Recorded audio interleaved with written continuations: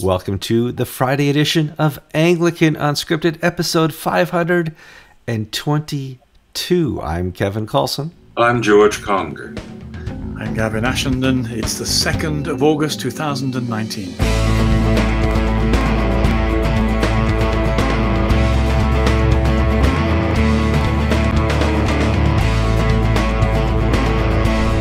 Okay, you know you have responsibilities.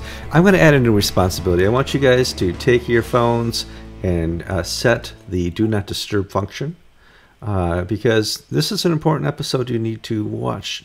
I turned mine on for a whole hour. If we go an hour, you're allowed to click off after 40 minutes. But please share this episode, comment on this episode, like this episode, and if you like podcasts, we have a podcast that you can listen to as well. That's in the show notes on YouTube. Gentlemen, welcome back to the program. How are you doing today?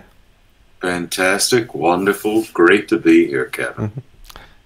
Gavin, you look like you had a long day. How's your day? I mean, there's 5 hours difference, right? So if it's 1 o'clock here, it's 6 o'clock there. That's quick math. I'm a good math person.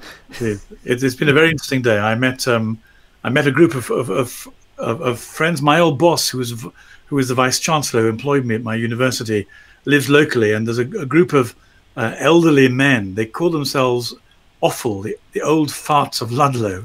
Beg your pardon, those of you who had sensitive disposition. It's reported speech, and meet together once a month to talk. And it's very interesting that although many of them are atheists and secularists, the conversation turns theological really quite quickly.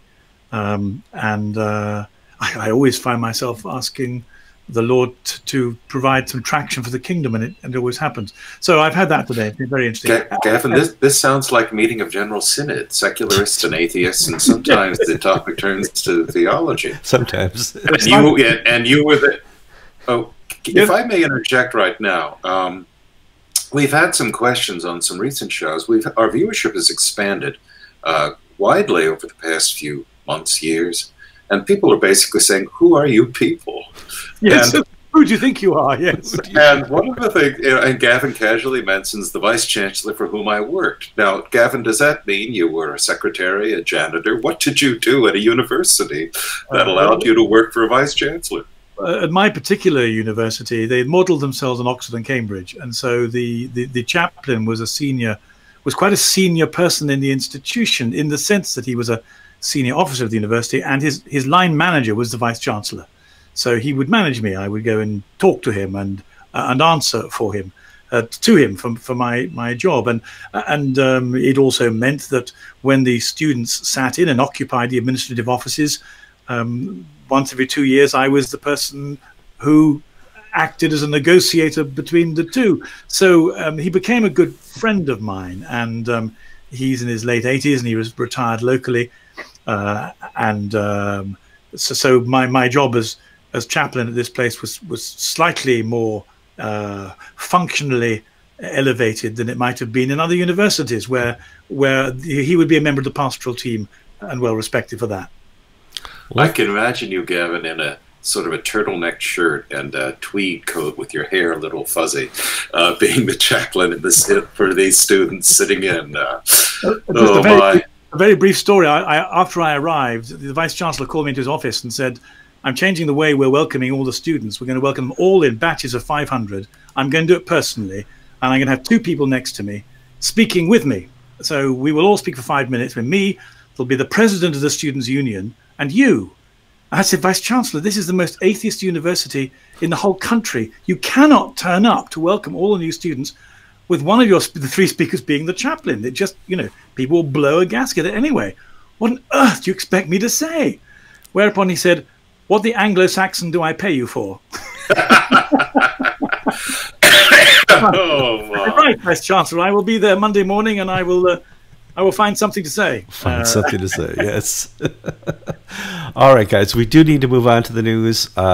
Woke up this morning, first story I read was on the Cramner blog. If you guys ever get to go out there, besides Anglican Unscripted, there's archbishopcramner.com, and on there I saw Shabby and Shambolic the Church of England still conspires against truth and justice in historic sexual abuse. I mean, yes, they do. It's like reading 1984 because the Church of England wants to deny the truth, wants to change the truth, wants to change history, and when confronted on it, we meant well.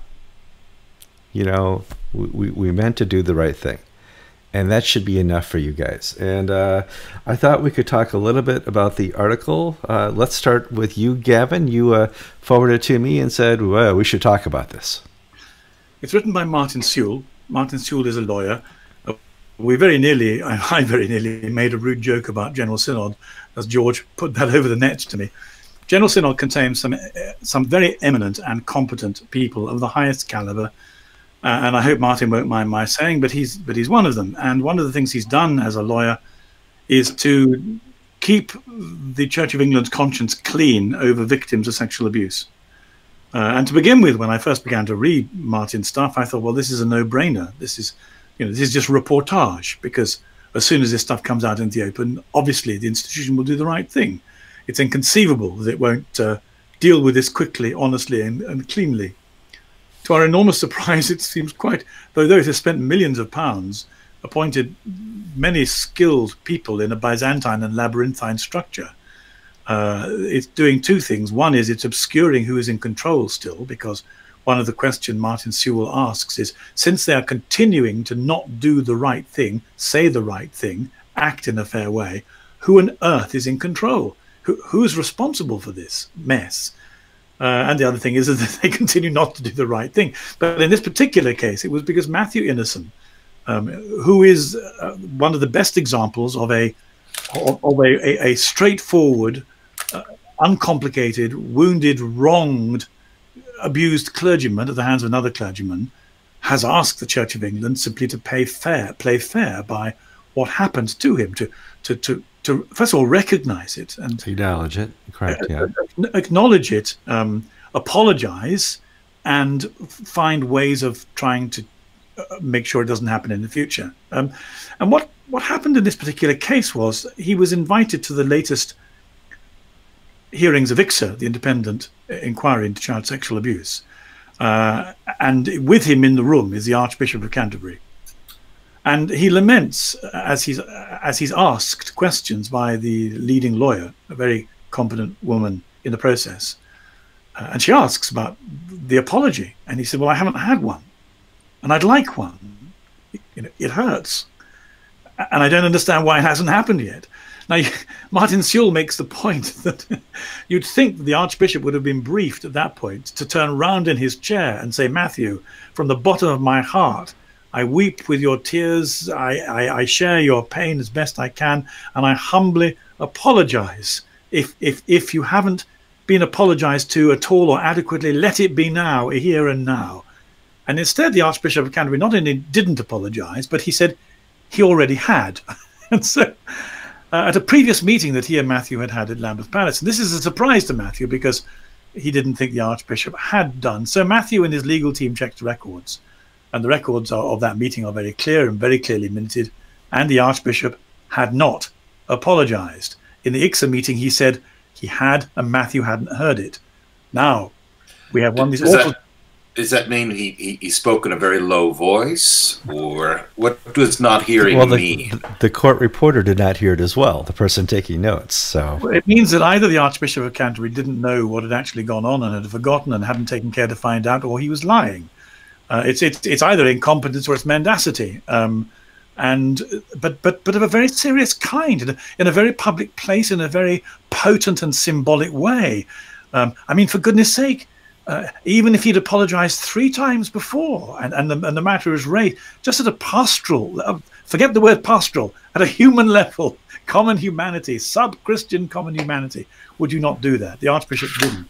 Now, again, the Archbishop of York was asked the same questions, and he too was unable to issue any kind of apology. And what Martin Sewell is saying is, what on earth is going on? And no wonder faced with these kind of experiences, the victims feel very cross. In fact, Matthew Innocent has made his own statement. He's talked about the way in which he's driven up and down the country to meetings in Church House. The officials wouldn't speak to him. He remains not only unapologized to, but marginalized, and essentially he's banging his fist on the table in frustration and saying, please behave with a minimum amount of courtesy and justice and compassion, and do what you know has to be done, and the Church of England doesn't. And so one or two people, Martin included, and a man called Stephen Parsons in another blog, is saying, who the heck's in control in the Church of England? Who's running this thing?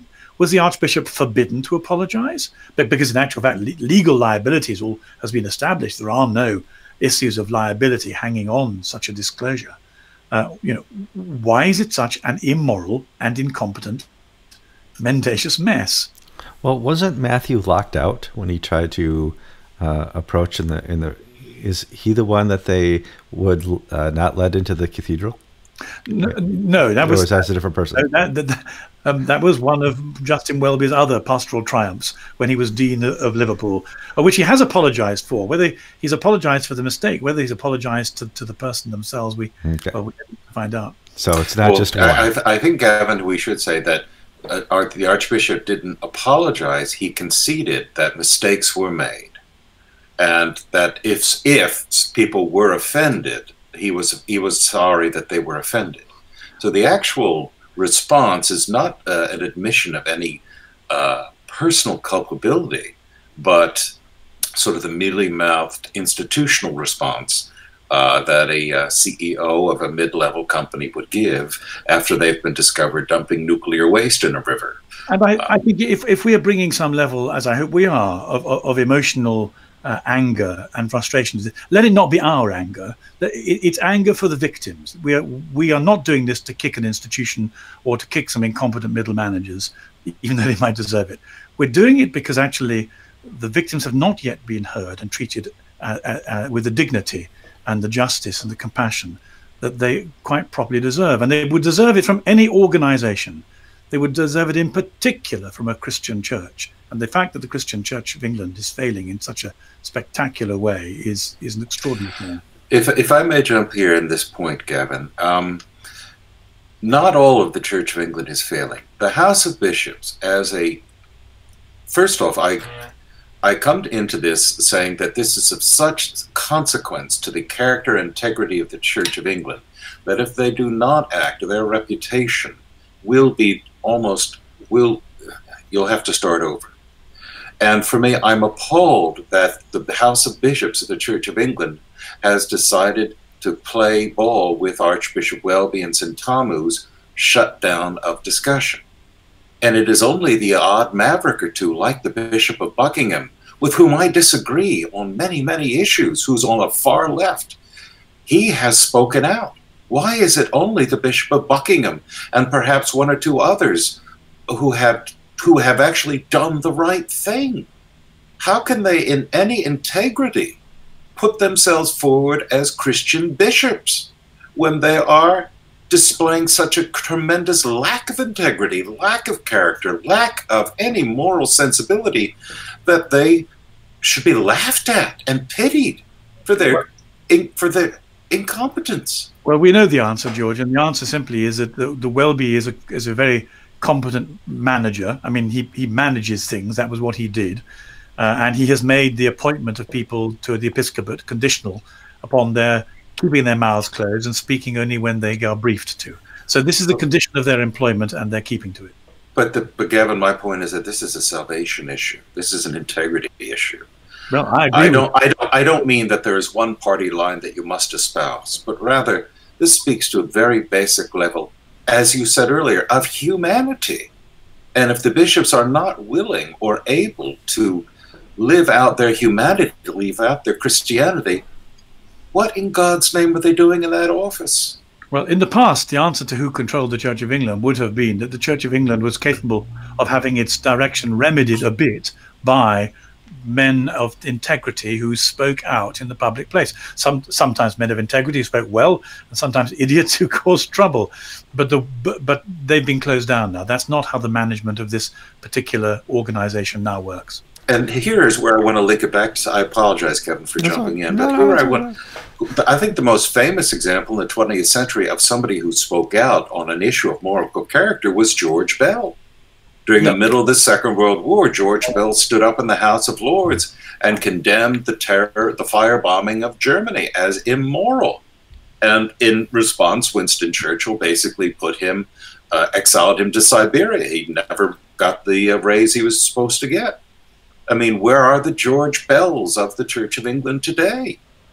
If Alan Wilson, the Bishop of Buckingham, is as close as we're going to get, well, praise God for Alan Wilson. I hope I got his name right. But why aren't there other men or even women now of integrity who are willing to do what Bell did? Well, I think the answer is the Church of England has gone astray. Now, I'm going to brag here, but I think my best 18 round is 106, maybe 107. I don't remember. It was a long time ago. But I now understand that if I'm in the Church of England at a certain cathedral, I can quit my membership at the golf club because I am allowed to, within the building structure itself, where the pews used to be, bring out my set of 7 clubs, probably don't need a wedge, and play some golf. Gavin, tell me a little bit about this wonderful story where you made the news in the BBC again. Well, this is where I go apoplectic too. That's my I'm very pleased to say that the BBC television phoned me up and asked me for a comment. I guess they knew that I might not be hugely enthusiastic. I made a comment, and I think probably I'm pleased to say, because I thought the comments were true, they made the BBC News in the south of England, but also nationally. So that's good. I mean, needless to say, being the BBC, they portrayed both sides. So they began the interview by saying a woman canon at the cathedral said that this lovely pitch and putt golf course on the flagstones in the second oldest cathedral had bridges in it. And her hope was that as people pitched and putted their way around the holy flagstones, skirting one altar where our Lord's blood was shed, to another one, and to the pulpit where the word was preached, and to the place where John Fisher was dragged out to his martyrdom, that they would think about bridges. She went on, not bridges between people and perhaps in their own lives. I think this is so fatuous that it's really hard to know where to begin.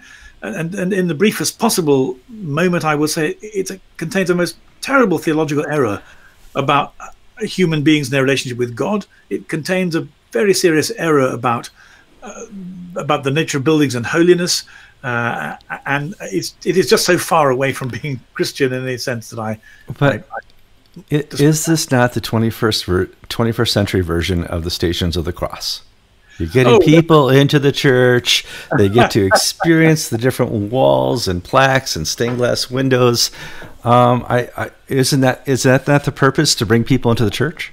Oh, Kevin, that's a lovely idea and a very neat question too. The fact is, when cathedrals and churches were built, they are built in the shape of Jesus's body, and they even went to the trouble to set them on a slight angle to represent his death throes of the head slipped on the cross. So when you enter a cathedral, you figuratively and literally enter into a semiotic representation of the body of Christ. You are in his bowels, in his heart, in his mind as you walk around.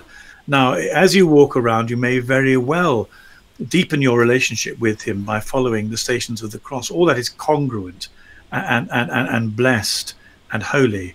But to turn that place into a diverting entertainment center to keep people off the streets on a Saturday afternoon whilst everything is blocked out about God except their immediate pleasure is a category error. Well, now George has animals come to his church. It increases the popularity of his church. It ensures that congregants who have animals get to have them blessed and watered. I don't know how it all works, but certainly there is a liturgical desire to have events where people can come to the church and enjoy the church for being the church. Let the haute bourgeoisie bring their golf clubs and their golf caddies to be blessed and purged by the church, so that they're no longer idols but servants of the living God. And I just about concede you could have a relationship between golf and the liturgy. But bring them in to play golf where Christ's blood is spilt. No. Little windmill going around. I would agree. I totally agree with Gavin that this is rather fatuous. But I believe the error is one of vulgarity. I don't believe it's theological to the extent that Gavin does. And as we were discussing this before the show, part of this comes from my lack of the experience of the holiness that Gavin describes in these ancient medieval cathedrals. 99% of American church architecture is awful. They could be knocked down tomorrow and the world would be a better place. My building is only 4 years old. The sanctuary is only 4 years old. And therefore, this sense of ancient mysteries and God's presence, I'm sorry, it's just not part of my experience. Well, now, that having been said, the theological distinction that I would make with Gavin, and I don't want to press this too hard because this is not the ditch I'm going to die in, but I am rather relaxed and comfortable. No, we don't have animals for liturgical purposes. We have animals because they are part of the emotional, pastoral needs of some people at a certain stage of life. And if we have facilities that work well to bring, for an elderly woman to bring her little dog with her to church, then I will do so. I will see that it is done. George, it's more than it's more than vulgar. The problem is it's all at the heart of this is, how do people get a relationship with God? But they don't get it through buildings, Gavin, because that's idolatry. No, they do. No, they don't get it through buildings, because when the temple, that's the whole point of Christianity. The temple no longer exists. I think we on Mount employ the Scopus 39 in Israel. articles here. The temple exists in Christ is the new temple, and that spiritual presence is found in the heart of the believer. It is not found in a place. We don't bow towards Jerusalem to worship. We are not Muslims where we face Mecca. But Kevin, I'm making your point for you in a second. No, but I guess what I'm trying to say is I agree with all that Gavin has said, but I think some of the criticisms that I've seen I dismiss out of hand, because we have, if you will, the Roman Catholic cranky people. Oh, give it back to the Catholic Church. Well, my God, the Catholic Church in England is no better than the Church of England. That's not going to make things any better. And, that sort of idiotic argument just sort of makes me roll my eyes. But I give credit for the intentions. I take the merits away from the execution, and I don't agree with the success of what they're doing. Gavin's point is very good. Do you find Jesus Christ moving a small little ball around a maze? However, that Christ that you're going to find is not set in a certain secret spot in the building. It's found in your heart and through faith of the Holy Spirit, which is not contained in a place. In America, we have the National Cathedral. It's not an official cathedral of America, but it's occupied currently, and for the longest time, by the Episcopal Church. If by chance... It's always been by the Episcopal Church, Kevin. It was built by the Episcopal Church. Masons and the Episcopal Church. And if by chance they took all the pews out and they had a multi-level putt-putt golf set up there, I wouldn't care. I mean, that church has been dead for so long. Putt-putt golf could do no more damage to the Episcopal Church or to the National Cathedral than it does in the Church of England. So can I just answer George's, because sure, it's a go ahead. Absolutely. That's what this show is for. George is hung around my neck the possibility I believe salvation comes through stones. No, not that at all. What I'm saying is that, of course, you're not saved by a cathedral, but what do cathedrals do? They are the most extraordinary, emblematic enterprise which gives you an encounter of the possibility of God. How? Because they put you face to face with awe and transcendence. So they take your breath away. This is an awesome place we are in, and the lines of the building and the space itself is intended to take people's breath away, and it does, and by extension allow them to think of the awesomeness and the infiniteness and the beauty of God, and at the same time they bring God very close. So they do transcendence and immanence, because they bring Jesus close to you by virtue of the fact that the Bible is there and the sacraments are there and people are kneeling there in prayer. So this building works to represent God as he's made himself known to us in a tactile and tangible way. Now, not everyone's going to interpret the signs like that, but some people are. But to do that, you have to go in and be quiet. You have to go in and go, oh my goodness, what is this place saying? What is my response to what this place is saying? And by this means you might find something of the living God. But the great theological error is that, of course, to find God, you have to want to find him. So to do that in a cathedral, you have to go into a cathedral ready to find him, to look for him. If you go into a cathedral ready to play pitch and putt, it's not going to happen. And that's my theological annoyance about the project. You cannot trick people into an experience of God by entertainment and distraction. And everything that you just said, I think I agree with completely. Good. It is more than a building, because we consecrate these churches and cathedrals. And we, when they're no longer used to us or they're broken down and we moved on to a different place because of population growth and stuff like that, we deconsecrate them. Now, I'm an American of a certain type, and my understanding of consecration is we have no really consecrated buildings in the United States. Because when John Winthrop gave his sermon in Southampton before the Mayflower set off to America, they consecrated this land. The entire United States as a shining city on the hill, not any particular spot, not any particular place, but rather this whole nation as an ongoing act of worship of God in this world. I'm not running out on you. My computer's about to crash. No, plug it in. Hurry up. Right now. So my point is that I have less sympathy for special buildings as I do for special lands and special people. Now, are you still the president of the Ronald Reagan Association for Florida? Did George cry? Uh-oh. No, Brighton Hill speech, as did John F. Kennedy. That's right. As did Mitt Romney. So if we've got a Mormon, a Catholic, and a member of the United Church of Christ, plus Ronald Reagan, citing this understanding of what America is to be, to me, that's the higher ideal than a rather shabby building that has mold and dry rot and the carpets are dirty. Okay, you just mentioned presidents. This is a great transition for a press release that was put out by the National Cathedral condemning the current president of the United States for remarks he's made over the last 2 years. And I thought we could talk about that because it's an Episcopal issue, and people who have no theology, no voice in Christ, want to have a political voice, which is all they've ever had. Let's talk about the press release, George. Well, I'll be tiny bit picky and say it's not an Episcopal issue. It's an issue for 3 Episcopalians who happen to be the Bishop, Dean, and Canon of the Washington National Cathedral. They released a statement just before the Democratic presidential debates denouncing President Trump's language in describing Baltimore and the 4 congressmen who go by the moniker the Squad.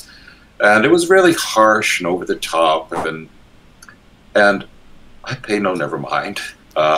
It's their right to say these things. They're asked by the press, well, does this mean that President Trump is not allowed to the cathedral? He's not. You're going to withdraw its services for funerals and state functions? Oh, no. We're just trying to sort of persuade people to vote and think in a certain way. Well, my response to that is what I call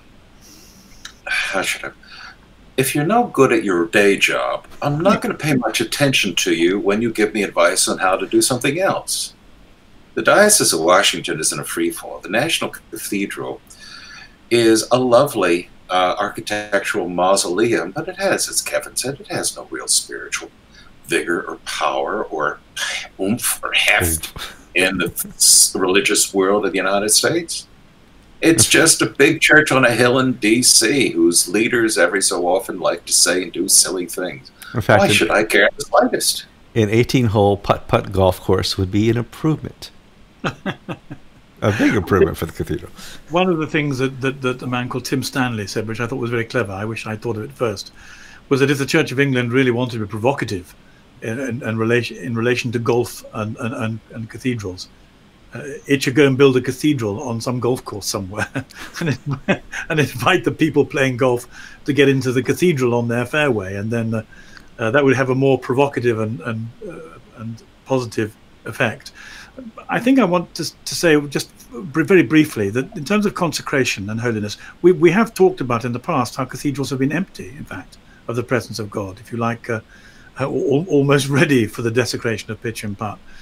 But I think the issue about consecration is that we begin with prayers for holiness, and these prayers then have to be implemented by our practice. So as we pray and as we worship and as we make ourselves present, it's not the oldness of the stones, it's the depth of the prayer and the integrity that matter then somehow absorbs.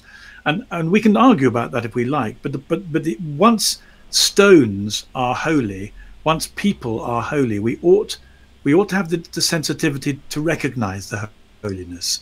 And I think I've no idea how the atmosphere in Rochester, I haven't been in for a long time, but my fear is that you're going to put pitch and putt in. You haven't even got to the point where you could recognize holiness if it tapped you on the head and blessed you, which is tragic.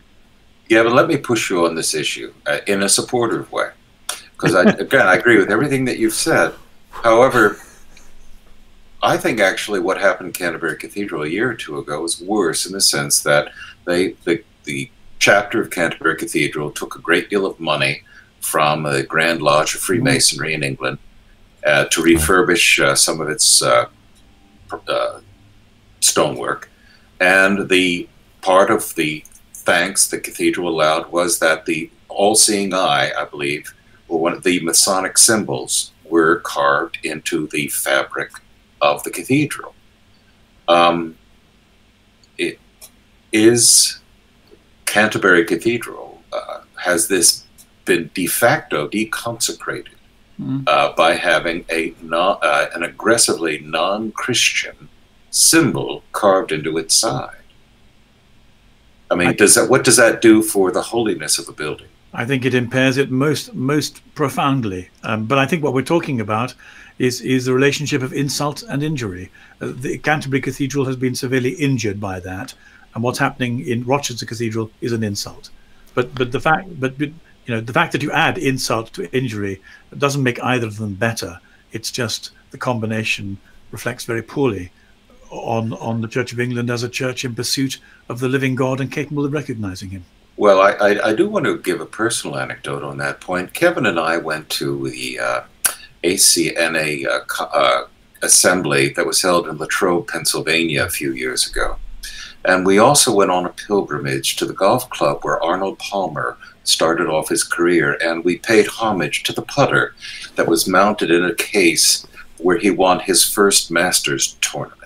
So I think there are secular equivalents to these pilgrimages to Canterbury and Rochester, and for some golfers, the Holy Grail, Arnold Palmer's clubs and his trophies have the same resonance as does a piece of a true cross held in Rochester Cathedral. Yeah, we got to ride in Mr. Rogers' a trolley as well. Lots of fun. Okay, gentlemen, we have entertained our audience as much as possible for Friday. It's going to be a nice weekend wherever you are. Get out, spend some time after you've shared the program, after you've commented on the program, after you've liked the program. If you really have to do this to the program, that's fine. We don't care. We just want to know you're out there. I'm Kevin Carlson. I'm George Conker. I'm Gavin Ashland, and you've been listening to episode 522 of Anglican Unscripted on August the 2nd, Friday.